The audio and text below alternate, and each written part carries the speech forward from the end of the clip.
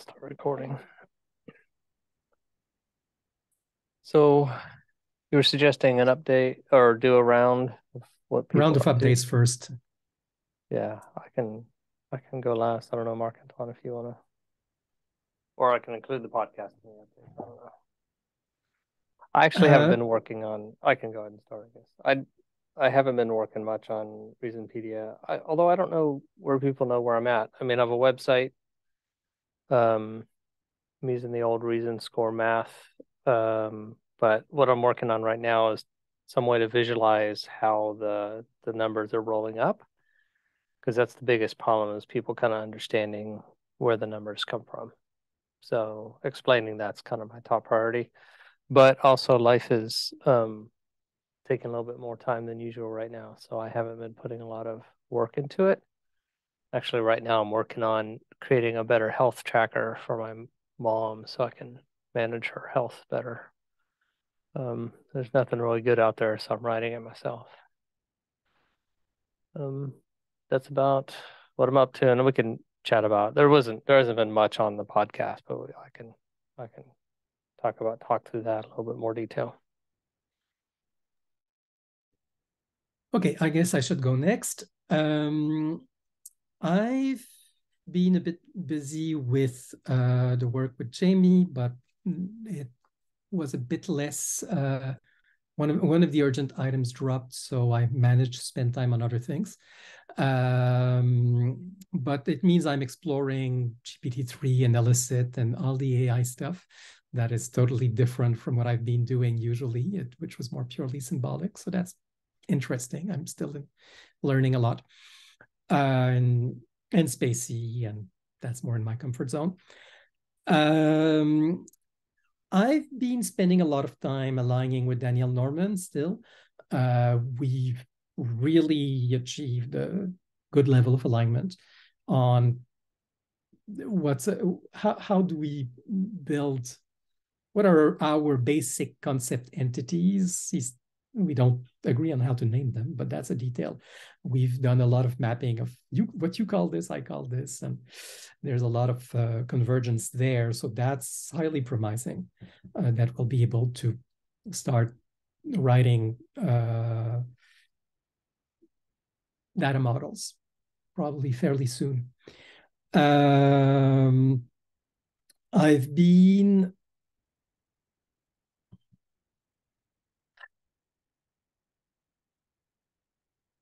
thinking a lot about the next step, which is how to visualize embedded concepts in text, for example. But that's still a bit hand wavy. I've done something else that's relevant, trying to remember what. Those have been my main activities.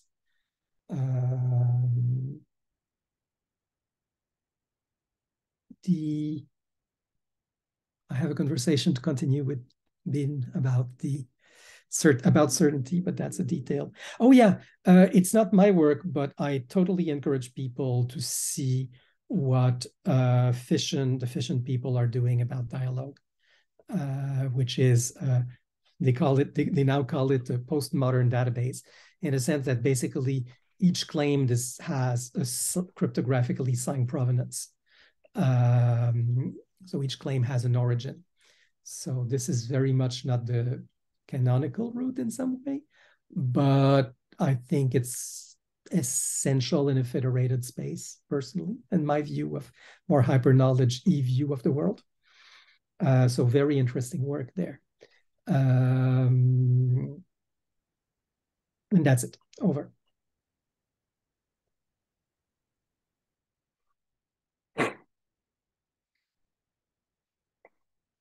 I don't really have an update, uh, anything update to provide. I mean, the team's still working on the product based on the feedback from my partner from his classroom. I think they're working on a way to incorporate uh, contraries into the map. So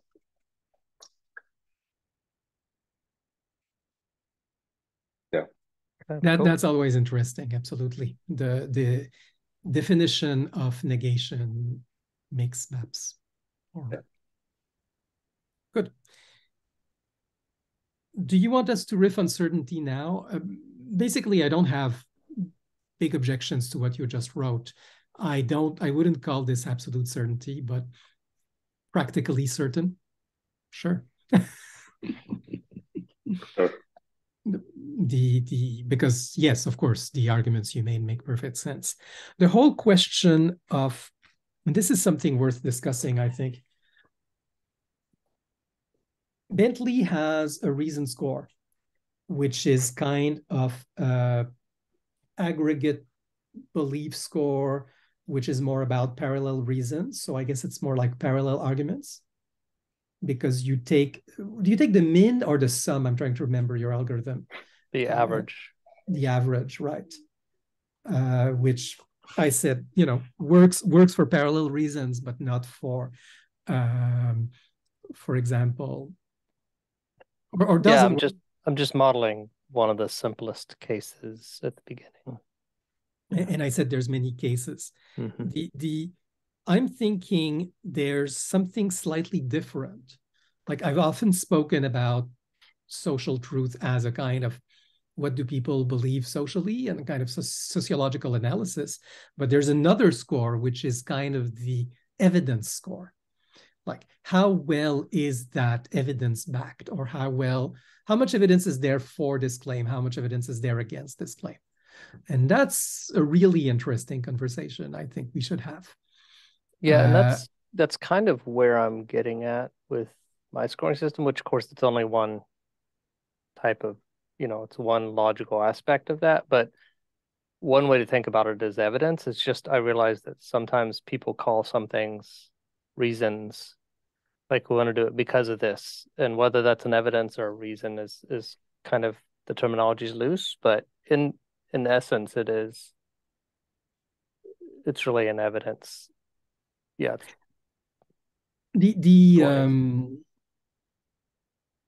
Like I remember, do we want, like the problem of evidence in a hostile information space is really interesting. Like, for example, Wikipedia has a list of sources it considers comparatively trustworthy. And if you want to add a reference in Wikipedia, you have ideally to quote one of those sources. And it's not enforced, but there's actually a plugin that will color in the references which ones are considered trustworthy source and which ones aren't. Very interesting work.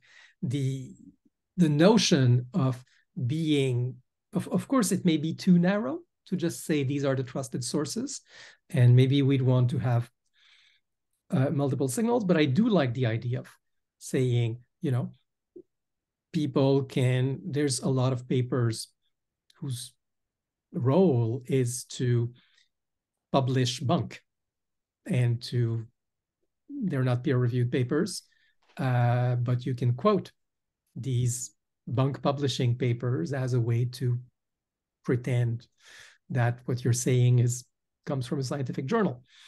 And they're known, they're identified. So being able to have a kind of make that part of the evidence score would be really interesting. But without getting into the truth police thing, it's a very difficult thread. The question is, when people offer counter evidence, is there, rather than a score, a way to say, well, this evidence seems more solid than this counter evidence, and things like that? Because that's really the interesting case. Of course, sometimes some people don't offer evidence, they just assert things. That's easy enough to detect. And again, in the case of reasons, like, as you said, reason is not evidence. How do you identify the difference? I understand this was not in your scope for Gallibot, Galibot is explicitly, I'll believe anything you say. And that was fine. It was a good first experiment. I'm still annoyed at the average, because if you have independent arguments, you want the max. If you have interdependent reasons, you want the min. I'm not sure where the average comes in, but and that's why the argument claim distinction that bin does, I think, is adding value here. I mean, we've had that in previous models, right? Distinguishing arguments and claims. We've been playing with a lot of models. But certainly the argument claim distinction is not foreign to us. When you use the word claim, do you mean conclusion? Premise or conclusion. Okay. A belief that something is the case, and the argument, if I understand you well, the argument is saying, given these premises, it makes the conclusion more or less believable. Believing in these premises makes believing in that conclusion more or less believable.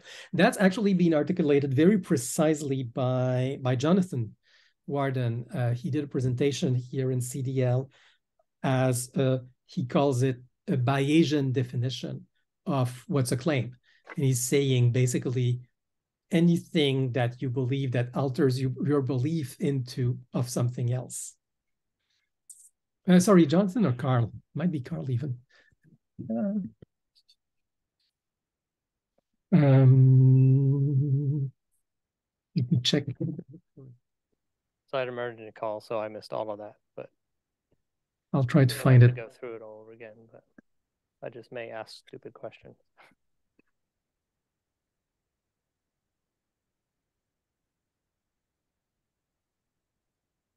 No, it was Jonathan.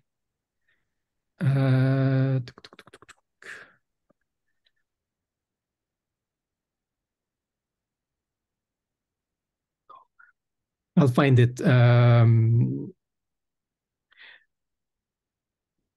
somehow, I think.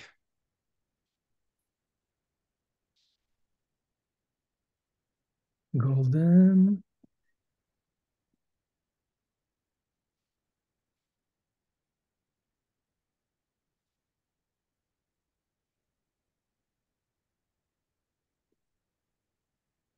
No, I'm not finding it. Sorry.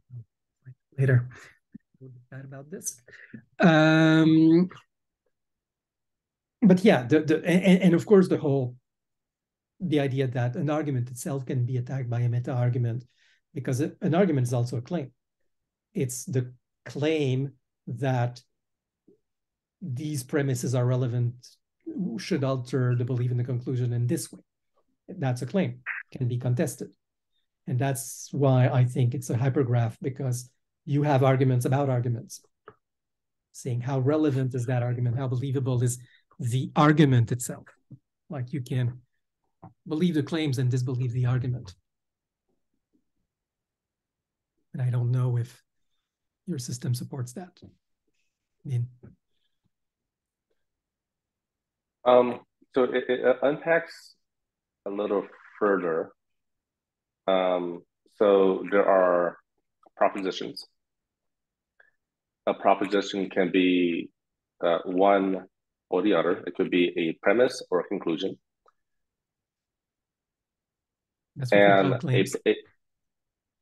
Yeah, and well, you call conclusion claim, right?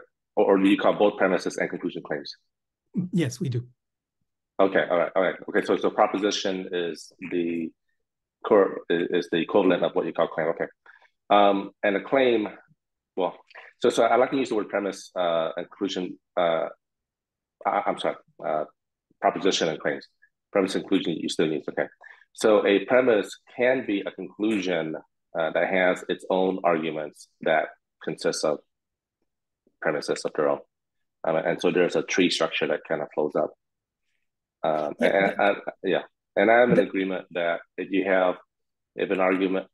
a conclusion has two or more arguments for it, then the strongest argument for it stands.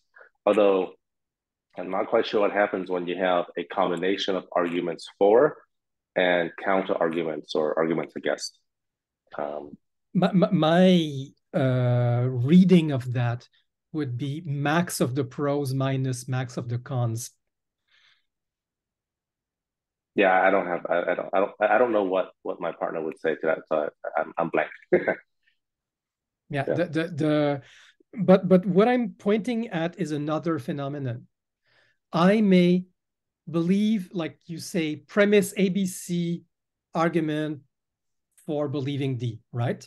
Mm-hmm. And I could say, I believe ABC, I disbelieve D because I don't think your argument is valid. I don't think that D follows from ABC. So this is about contesting not the premises, but the argument, which is a different phenomenon. Sure. So yes, I want to be able to make arguments about arguments. Yes. And that's why I'm saying arguments are themselves claims. They're themselves what you call positions, because they can be believed or disbelieved. Yeah, so there's I do know that that there are two different ways to attack a conclusion. One way is by contraries or counter arguments. The other way is to attack the premises of an argument that leads to that conclusion. And a third way, which is kind of similar, is to attack actually no, it's different. It's to attack the inference. Exactly. That's what I'm talking about, attacking the inference. Okay. Yeah. So I know he has the idea of objections, and I know I don't know whether he and I agree on yet, but I know that I try to push the idea that objections are things you use to attack the inferences, or it's to attack the premise, not by providing counter arguments to the premise, or contraries, but by saying that the premise, let's say for example, the premise lacked the epistemic status that is drawn for that premise is wrong. But that's another case. That's another case. Here I'm supposing all the premises are valid. It's the inference that's problematic. Sure. Yeah. Then that should be a straightforward objection to the inference or the argument. To the argument. That's what I'm saying. It's important to be able to attack the argument without attacking the premises, because that's a case. Yeah. Like you have non sequiturs. That's an invalid argument. Yeah. Exactly. Non sequiturs definitely are a thing, a very common one even. Yeah. In this political climate, especially, or in a hostile information environment.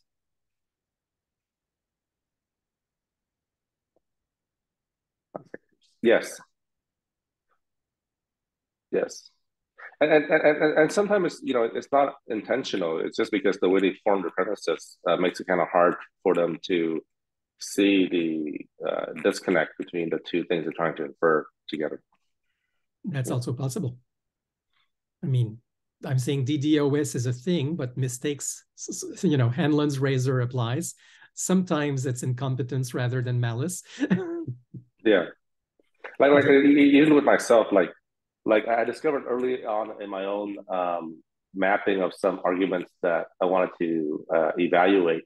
Like I would do A implies B, C implies B, therefore A implies C, which is wrong, right? So it's strict logic is not instinctive. Yeah, it's a learned skill, which is absolutely fine. The system is about teaching people. Yes. About logic mistakes, and more important even than that, I think, helping people to reason together, because I profoundly believe cognition is a social process. primarily. The fact that we can do individual cognition is an epiphenomenon. And the most important cognitive processes are social. Although we do it by emulating the other person's mind, so it's yeah, social, but even that's if we're on our own, right? And sometimes we emulate ourselves in our mind and have conversations with ourselves. Yes. Yeah. And I'm saying social, that's slightly an epiphenomenon. I mean, we have theory of mind for social cognition first, and then we use it for solitary cognition. And solitary cognition is known to be extremely prone to a lot of bias.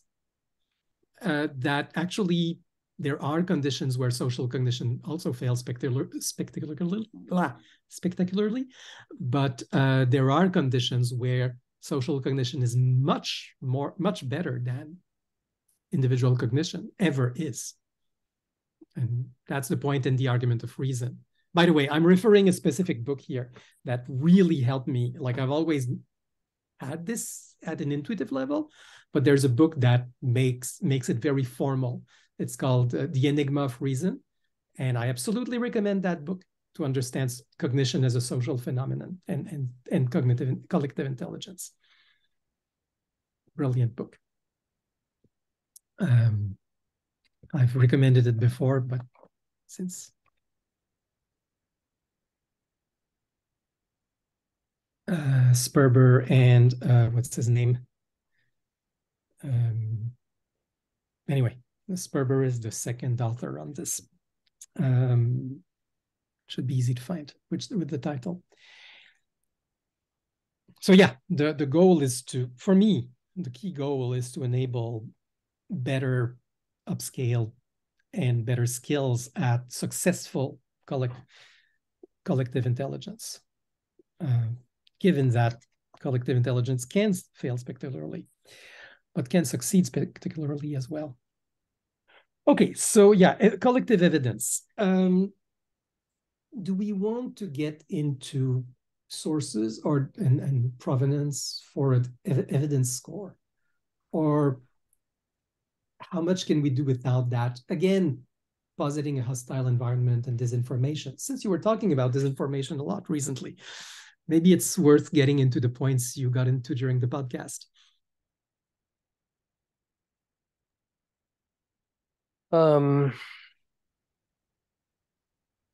Yeah, so kind of just in general to give people an idea on what we're doing in the podcast space. We have a podcast channel, and it's a place where I keep thinking I want to do a podcast to work in public on Reason Score.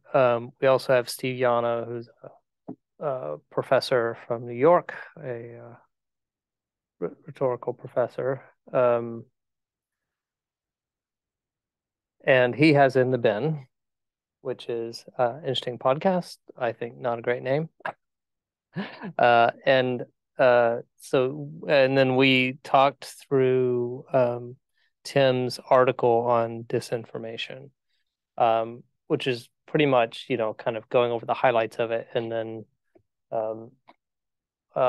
Steve kind of, so it was mostly just kind of a chat about that article, not able to get really deep because it's, multiple articles that Tim wrote. That was on epistemic security, kind of like national security, but and how we make decisions. So that was interesting. Steve basically gives us all kind of a carte blanche to come on his podcast anytime. He's recording at least once a week, sometimes twice. It's just a casual podcast. It's not directly actionable or meant to be, well, it's not a highly produced podcast. It's more one of the conversations ones. He does have a fair amount of listeners because he was not a bunch, but just like 100 people show up sometimes, and sometimes 20 when he's doing a live, and then people listen afterwards. I don't know what his total listenership is, but he's worked on. He did college level and high school debate competitions, so there's a lot of people that have him in their podcast reader from that. And then he has several other professors that he brings on, and they discuss kind of teaching rhetoric. And then in the podcast channel, I put a lot of suggested names because I'm playing, it's more of a hobby to think of a good branding for someplace where we can experiment with our, canonical debate lab stuff, and Reason Score would be a part of it. Where we could kind of like give examples of using these tools in real world or fictional scenarios. So that's kind of the way I think of it. And then, yeah, I think we were talking about how to trust your sources and stuff. Although when I think about Reason Score and Reasonpedia, there's never a trust a source. It's like, here's the source, but it's open to debate on what that source is, whether they apply to this specific claim and how much, and hopefully what is the evidence that the source has. Like if it's a paper, the paper has evidence in it, so let's dig down into the paper and people can debate each individual, how the study was done and what data was collected, all that stuff. So a source to me is never really an end. It's just another form of claim.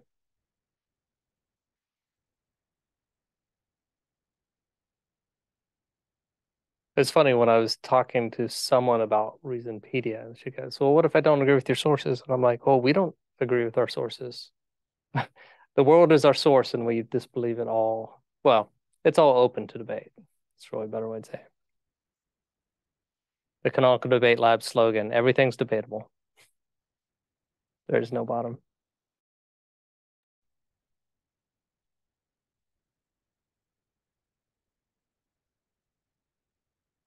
Oh, you're muted, Marc-Antoine. Just curious, Ben, have you read Tim's article on disinformation? Are you aware of it?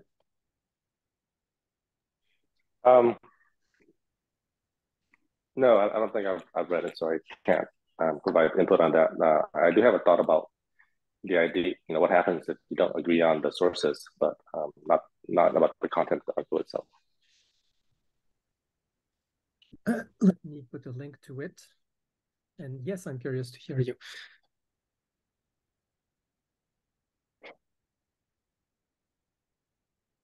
You have a link, and I found Jonathan's work on Bayesian reasoning. There's many articles, but this is an entry point. The link I posted above.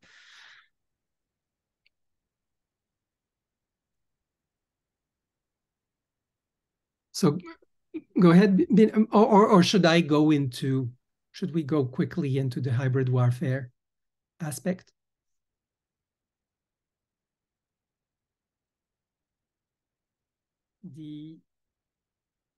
Well, what I'd say within the scope of the article first, like with the hybrid warfare, and then we can talk about the more fundamental question about trusting sources afterwards. But that kind of makes sense from a flow standpoint. Bentley, would you want to go into the article? You were into it more recently than I was. I kind of let Tim do most of the talking on that. I was just more like Steve Yano answering it. I mean, it's a broad case of all the here's, and it's very similar to our documents, these are all the problems with the current information state, and then Canonical Debate Lab can improve the situation. Yeah, it goes really the summary. It goes into the specific problems such as tribalism and how canonical debate is about having one place where all the pros and cons are put together, and also the canonical debate position. That's one part I'm a bit uneasy about, but it makes sense. It detaches arguments from provenance, so it doesn't go into sources. It in a way clears the sources, because the idea is to have the pros and cons stand on their own, and to have I don't know that it does that at all level. So like if you're making a claim that this is true, the climate, the temperature, the planetoid temperature is 2 points above normal or something, 2 points of Celsius above normal. That claim doesn't necessarily have the source, like who said it, if some prominent politician said it. But if you're saying it's true because of this scientific paper, then the scientific paper is a source. So I guess sources are optional when they add value. But we don't, if the person that said it isn't an expert, then it's kind of like, well, we don't really care who said it in that case. So there's not prominence on the claims unless, but there are sources to claims if the claim is that a source said it and that it's true. Right. Fair enough. Which I guess is more of a source than provenance, basically. The idea was to depersonalize and to remove the cult of personality aspect from the. If the debate's like, if Joe Rogan happened to say it, we probably wouldn't quote Joe Rogan unless the debate is about whether Joe Rogan is causing issues with what he says, and then we would say Joe Rogan said this or had this person on his thing. Then there would be and then you'd point to that episode, right? Right. But in general, yeah, we don't want to. It's not like this politician said. It's not PolitiFact or Snopes in that way. So yeah, it's about detribalizing the debate dynamics. So a good distinction about sources versus people. Sources are important, though all sources have people behind them, and for conspiracy theorists, it's sources are also tribal affiliation, right? Yeah. So, but still, it's a step. It does do something to depersonalize. So, Ben, do you? I'm for the record, I think we need a layer with full provenance and people. And when I speak about social truth, it's very much about knowing who said what, which is very different consideration. I think provenance is vital to analyze trustworthiness, but it's a different concern, maybe. I don't. Ben, what do you have to say about sources? So another way of looking at sources is looking at credibility of the sources, right? And you mentioned the word tribalism. And what's tribalism? Tribalism is basically about granting credibility to a source not based on let's say some sort of historical trail of whether that source has been reliable or not, but based on the fact that that source agrees with you on something else. So I think this is where a tool where you can actually have a discussion, so via objections or via some sort of mechanism where you can disagree. So this is not a disagreement on the inference, but this is a disagreement on the epistemic status of that is assigned to a claim, right? So this claim came from either Fox News or CNN. And okay, so actually I need to actually backtrack a little bit. So this is where I don't understand enough to say I disagree with the position that reasoning is social, or that there's some sort of collective thinking. I would argue that thinking is individual. We can share clues to each other, clues with one another, and then with the goal of helping one another to get more clarity. But all thinking is internal. So what I mean by this is, let's say there's an argument in front of both of us, and we both agree that the inference is valid. So there's two premises, inference to conclusion. The inference is valid. We agree on that, and we agree that premise A is correct.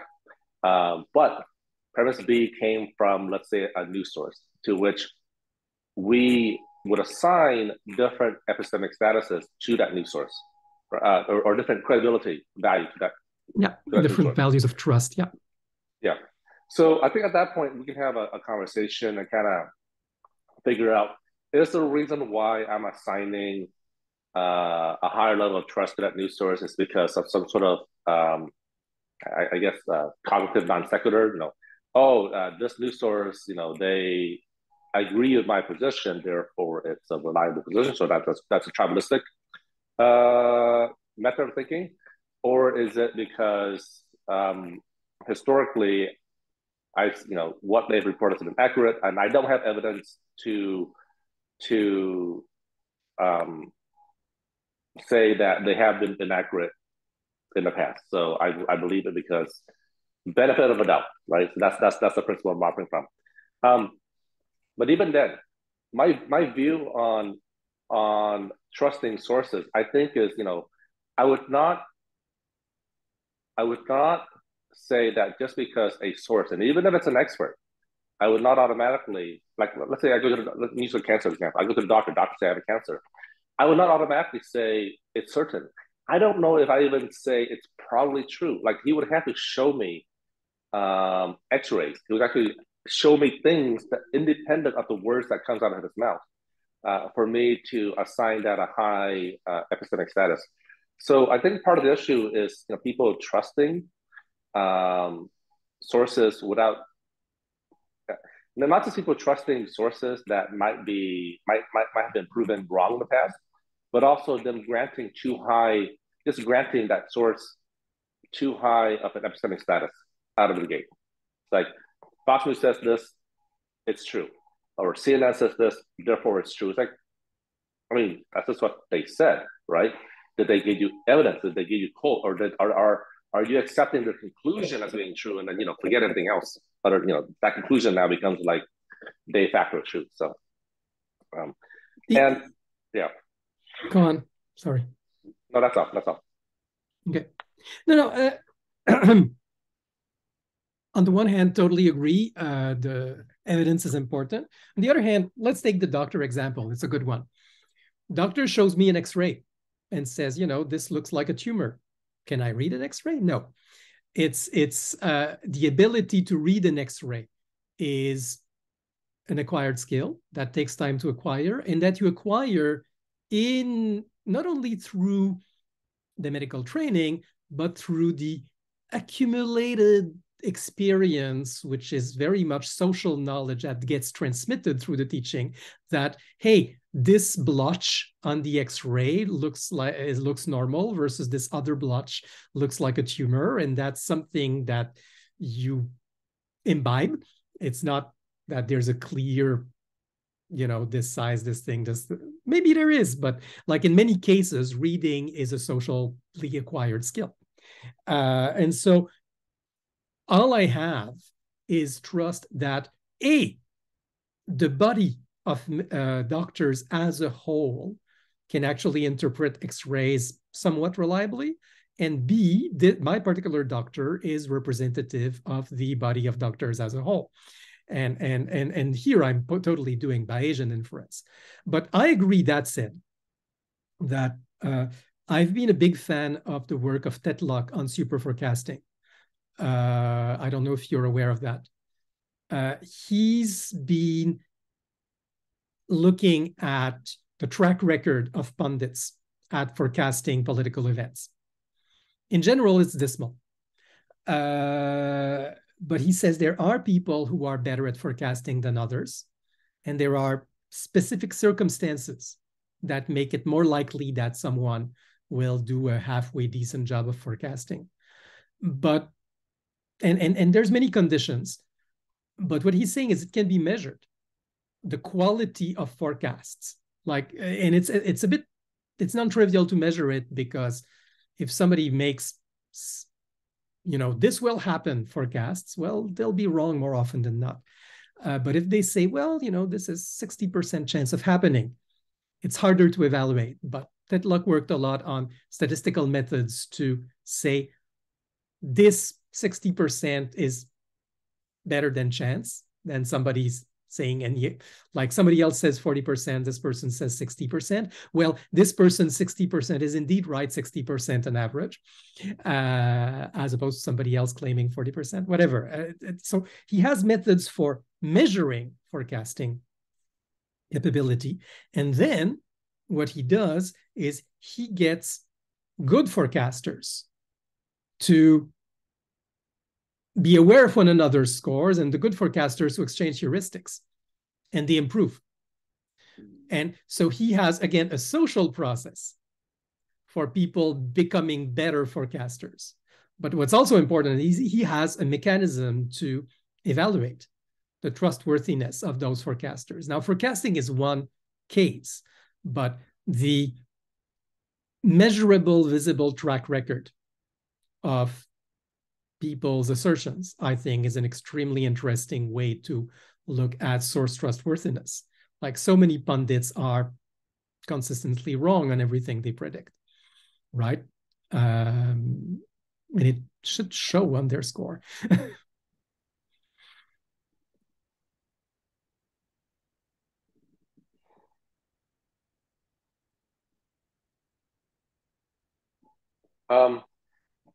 Okay, so he has come up with I'll just paraphrase it, with a methodology where he uses historical accuracy as a way to evaluate the credibility. Okay, yeah, I mean that's fine. It's like if let's say you have a friend who has historically been inaccurate about his assessment of things, and you don't trust that friend very much. Going back to the doctor thing. So it's true that doctors spend, I don't know, 6 years or so learning a lot of stuff. I do think though that part of it is because they're learning about a lot of different stuff that are not specifically related to cancer. So what that means is that within the context of the subject that let's say the patient, will actually care about, I do have the ability to spend spend a reasonable amount of time, not the same amount of time the doctor did, to come to learn how to, let's say, read X-rays, or understand the chemical method by which they use, let's say when they do a biopsy, to detect whether something is cancerous or not. Because my interest at that point as a patient is very narrow. I'm not learning about tuberculosis or 20 other things that he has to learn about. It's much more narrow. So I think people who are cancer patients generally tend to be a lot more knowledgeable about cancer than people who've never had cancer. Just as part of their desire to like really know a whole lot about this thing, and not just rely on experts. But what I'm saying is, okay, that's one example, but in general, we have to rely on thousands of experts, with each of them a lot of specific knowledge, and there's nobody can learn all the relevant expertise in a single lifetime. Trust is essential. You cannot, you can choose to trust nobody and to live in disbelief of everybody, and that's a route. But what I'm saying, if you want to function, you have to trust things that you won't have the time to verify. That's just how it is. If you want to function being a premise, of course. I don't disagree with that statement. I think it just kind of comes down to the severity, right? So like I bought this for breakfast, right? This I'm not. You trust that nobody poisoned it en route, yeah, and you trust that there was enough health safety inspections that it's not contaminated, and you trust how many people do we trust? But yes, I do. But I also do rely on, and I'm sure you do too, like some basic check, like the smell test, right? Like if you pick up, leftover, you don't. They're heuristics. Yeah. So, and yeah, and this is not cancer, right? This is not like me saying, okay, am I going to take chemotherapy where it causes severe damage to my body or not? So it's not the same thing. So I think, I think we're on the same page. Critical thinking is important. Yes. Yeah. Yeah. No. I was not trying to say don't do critical thinking. The whole point in the enigma of reason is we have to, in a group, we can't all check all options. So it makes sense to distribute the work of checking different options in the group, and then reason to like argue it out, who has the best arguments and who has the best arguments both for their own what they checked and against what we checked. And then it's a trust but verify, right? You build a mental model of who's trustworthy. It works in a group where there's an assumption of vaguely common goals. Like if you have the trust but verify thing doesn't work if you see half of the population as an adversary. But if you have belief in vague common goals, then you can have this trust but verify. And most of the time it will be minimal heuristic for trust because we don't have time to go in depth verifying everything. So we use pragmatic heuristics to say, okay, I'll trust this thing. And I totally believe having it all laid out in a canonical debate database is a way to allow people to verify more. And that's brilliant. And being made aware of this has already been refuted.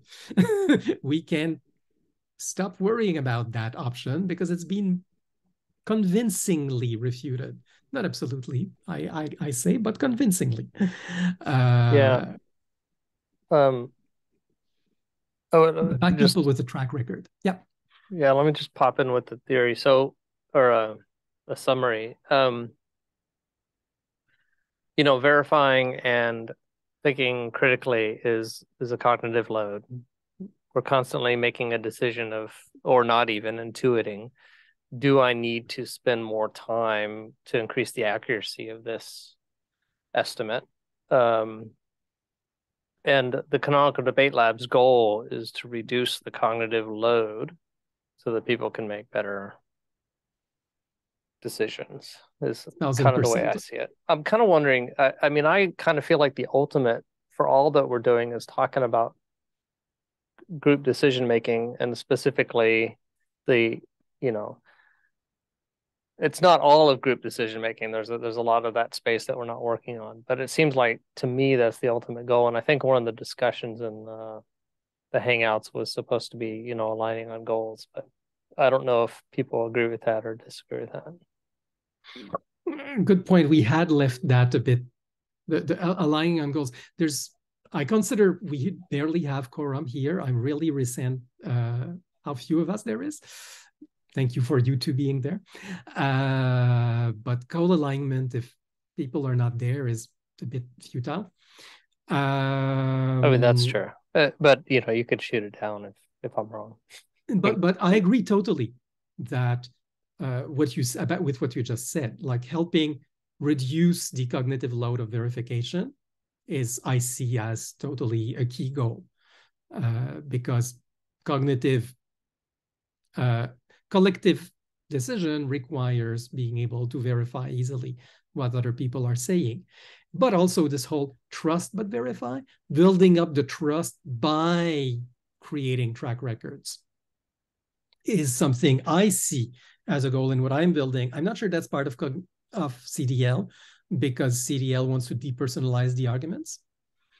On the other hand, we could recast that as track records, not of people, but of heuristics.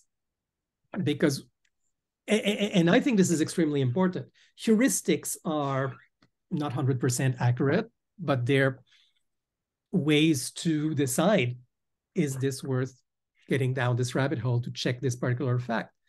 And heuristic track records is something we'd probably like to know, because there's very few pure deductive arguments in real life. Most arguments are Bayesian, probabilistic, likelihood, preponderance of evidence, and some heuristical reasoning, and thinking, yeah, this is good enough. Like deductive is the exception. Yeah. Let me take a step back real quick. I'd like to just validate with you guys on, and probably need to do it with the rest of the group, but when I do kind of the 5 whys, and it's like we talk about, reducing cognitive load. Well, why do we want to do that? Why do we want to do that? It seems to me that the top one is making better group decisions. I mean, that is where the rubber meets the road. And even though I'm no longer promoting that on Reason Score because it's too far down in the stack, for me to claim that it does that. No, Anyways, I but agree like totally that's with the that. top one, and then we have goals underneath there, which is, you know, tracking and maintaining people's quality of reasoning, and creating a database of claims, and creating a scoring Yeah. But system that allows I agree. people. Okay. Better collective decision and It's kind of, action. yeah. I Better. guess that's Uh, uh, it's actually collective action, isn't it? Because who cares if we make a decision if we don't actually do anything? So it's it's really collective. it's the OODA loop. I mean, we mentioned the OODA loop recently in another call, and I think it's actually in the warfare thing. It's a better OODA loop. It's the whole action, like I said often, sense making, collective sensing, collective sense making, collective ideation, collective decision, collective action, and then from action back to sensing and having a loop Yeah. of and Yeah. I individual. I mean, you get a better collective I cycle if also people do it better individually. But I think the I focus more on having a good collective cycle because yes, for me that's where the rubber hits the road. If we can achieve that with changes to the collective process that don't require everybody to think correctly, because I think that's a very tall order. But of course, the more we can improve individual cognition, the better it is. But I'm more interested in improving the process of uh, assembling flawed collective cognition into better collective cognition. Because I think there's more, it's a lower hanging fruit than expecting everybody to have correct individual cognition. And I actually don't even believe that without a good collective process, correct individual reasoners will arrive at a good collective result. I think a good collective process is a necessary condition, much more necessary than good individual cognition, though good individual cognition helps a lot and is worth achieving in its own right. Absolutely. And if there's too much misalignment between collective and individual cognition, then people will feel not listened to and revolt, and that will throw out the collective process. So that's not good either. So you do need both. But I do think that individual cognition, good individual cognition without a good aggregation process might not be enough. So I'm really interested in the aggregation process.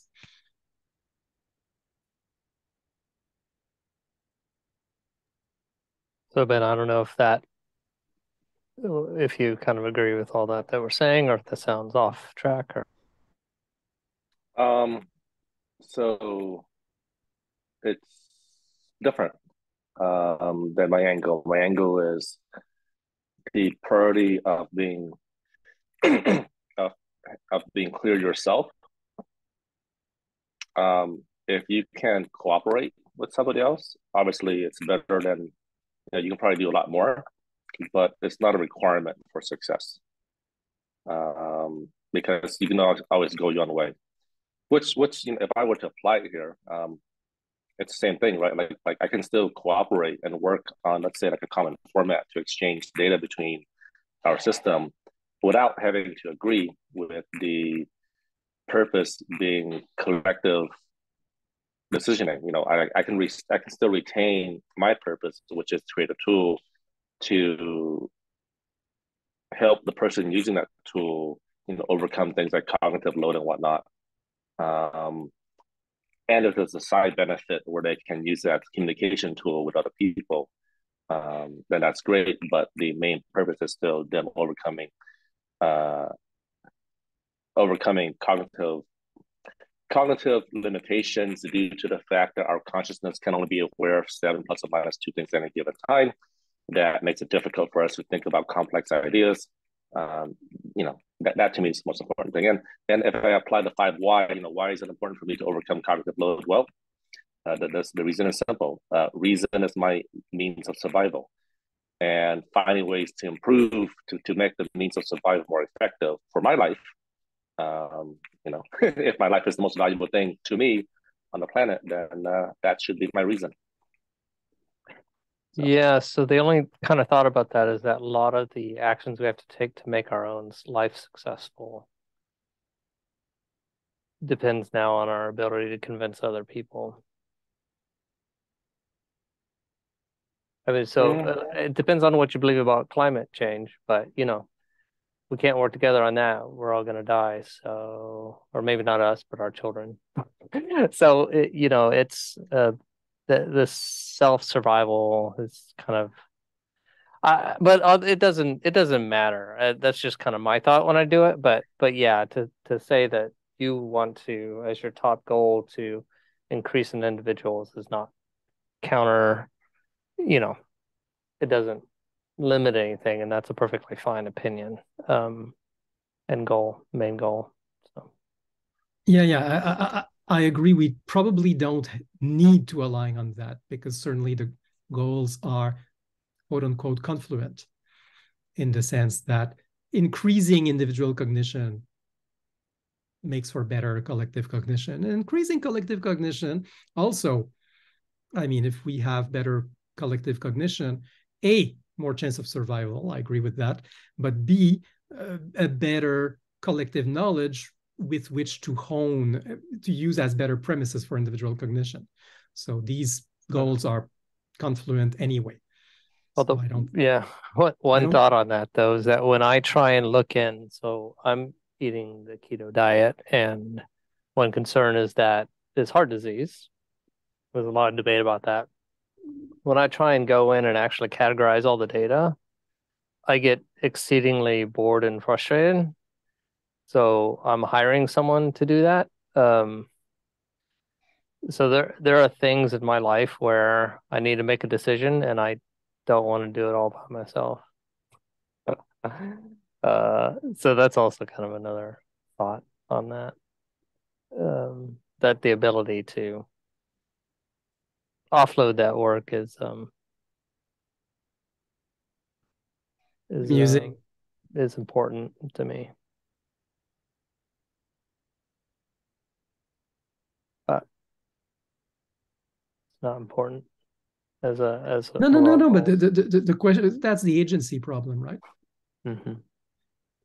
How much do you trust an individual person or a collective to think properly on your behalf when they may have their own goals that may not align with yours? Well, I It guess doesn't the work. next step on goal alignment, I was thinking, so if it's collective action or better individual, I don't know, Ben, if you'd also agree with individual action is okay because there's not much point in thinking clearly if you're not actually taking action or choosing not to take action. I don't know yeah, if I you're mean, if you'd object to that wording or no. It's the entire purpose of thinking is to um, identify the values to pursue, and you have to Mhm. act and create a plan on how you're going to pursue that, and then you got to ultimately act to acquire that value. So yeah, I mean, it's all about the action of the individual, which is what you think. Yeah. So my next thought on as far as, and we're gonna have to align with everyone else, so we'll have to see what they think about these. But when you talk about either collective action or better individual action, there's a lot of ways to hit that, and we're not kind of hitting them all. Like you could train someone on better heuristics. You can create a training document on how to, you could write a self-help book, right? But we're improving action taking, either in individuals or groups. I guess I don't know what that next sentence is. Is like through argument maps is what comes to mind, but that doesn't sound quite right. But you know what? It's um that's kind of I think the next step. So like the top line or a thing is better actions. For CDL would be collectively, and for Ben it might be for individuals. And then through, because we're not doing that whole space. We're taking off a bite. The maybe I'll have a hard limit pretty soon. Yeah, Today we've is gone an hour, so we can stop at any time. Maybe we should revisit the document where we went into scope and goals. I'm trying to find it. There's many, of course. CI feature and goals, CDL work packages. I spent a lot of time writing things about our shared goals. Yes, it's that one. And I think it's important to revisit that. What we had identified as first action, like subcommittees. And we said we'd spend time on, yes, exactly. We'd spend time on making sure we align on goals. And this is where, God, I wish we were all here. There's a list of tools work, which I basically dropped. I know that the OGM people are working on this, and I've decided, okay, whatever, I've handed them what I've done. There's the main layers, and I spend a lot of time on kind of what I see as the base domain, which is different. But we're still,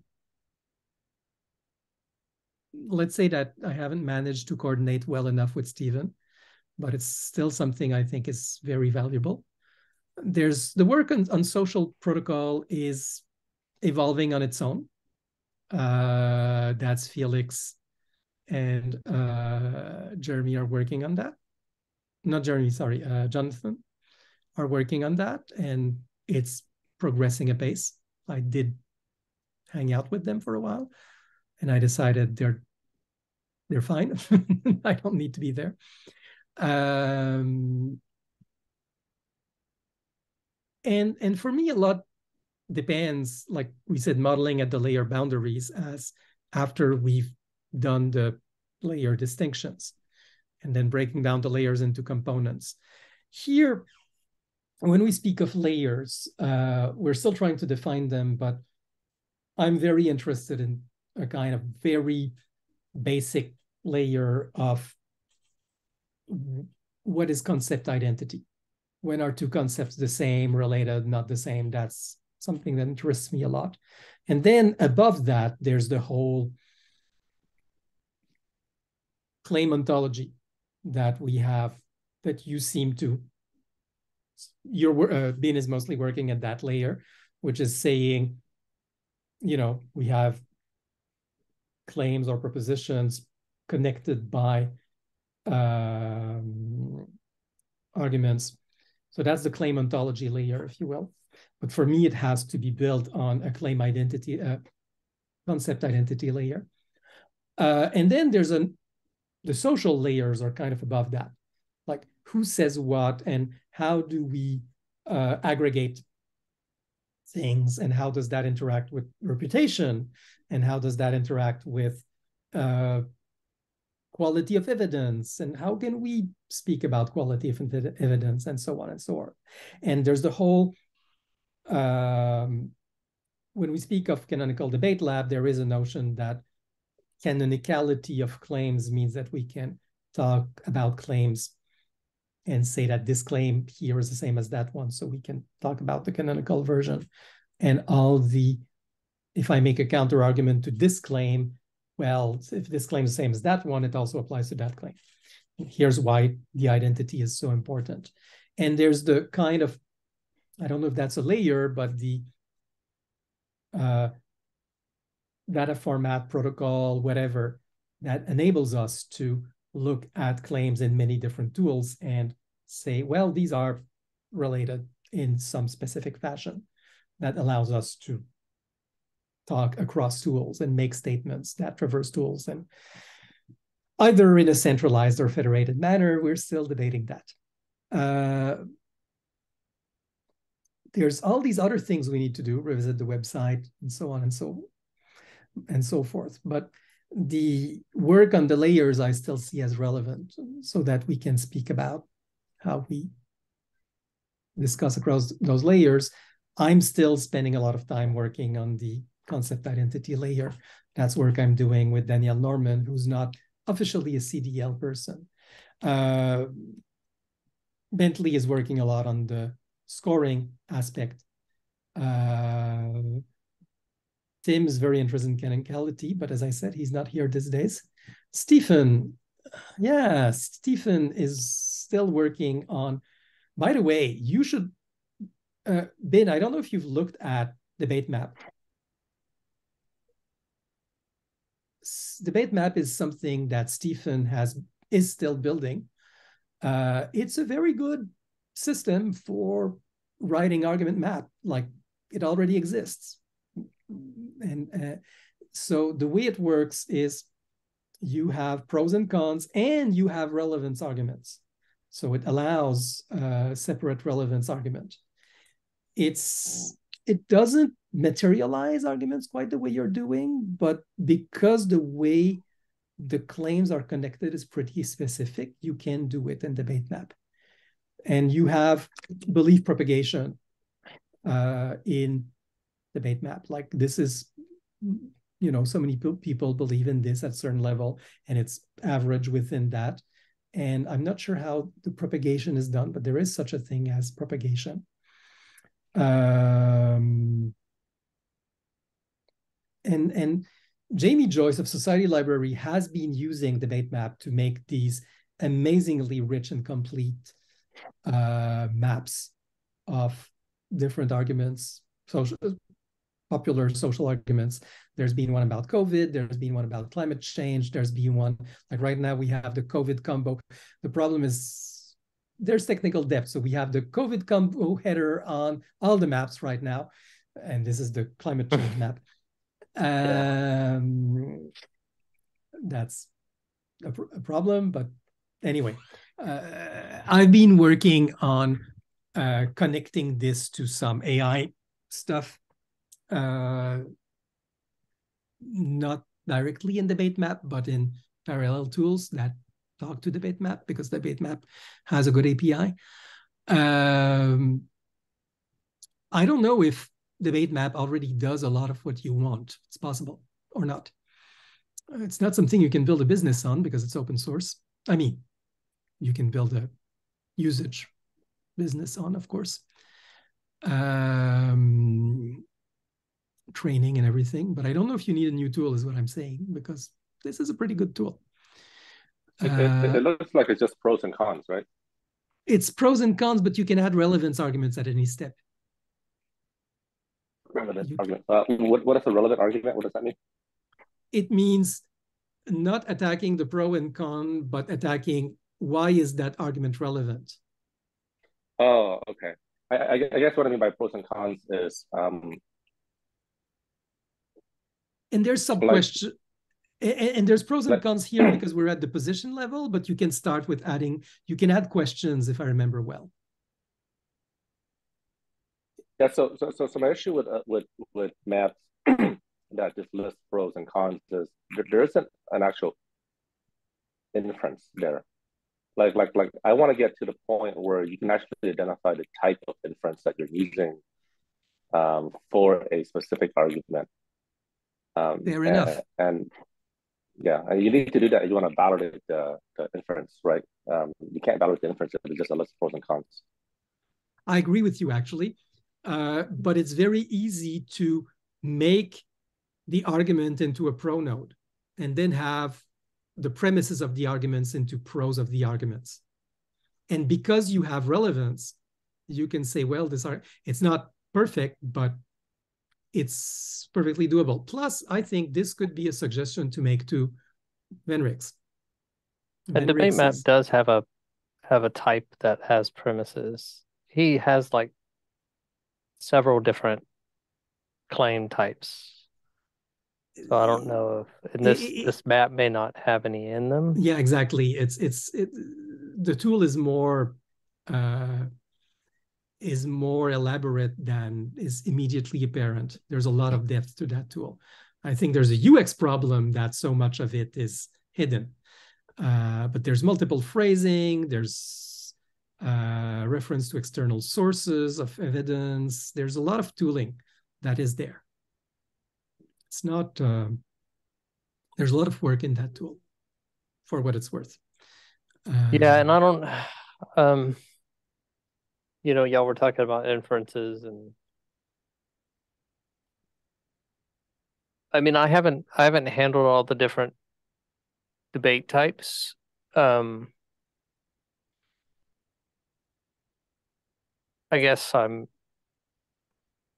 questioning that as part of my exploration.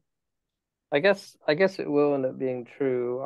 I just don't know at what point you actually need that for most decision making. Like, give me an example of what you mean by inference, because I'm Well, for example, the difference between deduction and induction and abduction. It's relevant when you're attacking because the angles of attack are not the same. Abduction is very heuristical, and that means you need to do more fact checking. I pointed out the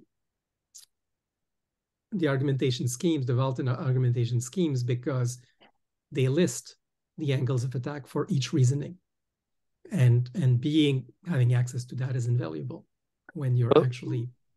Yeah, and the problem is also induction, abduction, deduction. I keep looking up those definitions, and then they kind of like fly off in my brain. So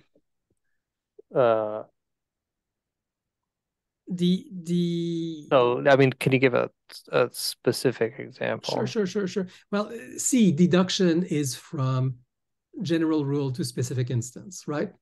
The classic Socrates example is a deduction. So all men are mortal. Socrates is a man, hence Socrates is mortal. Okay, that is deduction. I would like to have a useful example rather than that one, because there's so many things wrong with that argument. It's classical, and for me, when I look at all this stuff, it is probably the worst way to talk about something.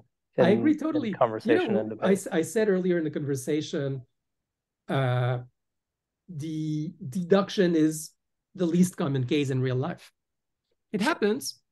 I mean, I use it a lot in mathematics, but outside mathematics, not so much.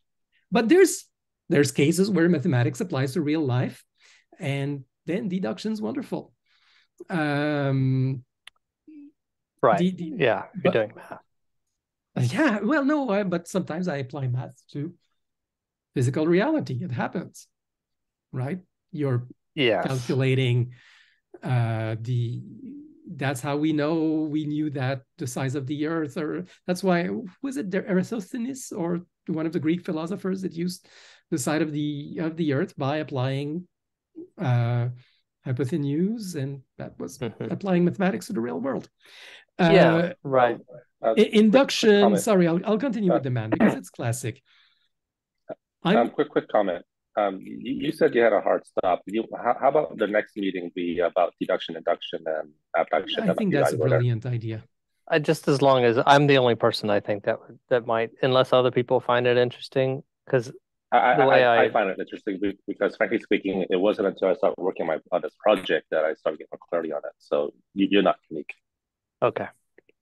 And yeah, we can talk about that, or if other people show up, then whatever agenda's there. I'm not sure what level of participation we'll get at this time. People said they're available, but they're not. Just as a closing comment, generally the types most reasonings are heuristics. There's very little certain reasoning in the real world. And identifying different heuristics and their relative reliability in different circumstances is absolutely crucial.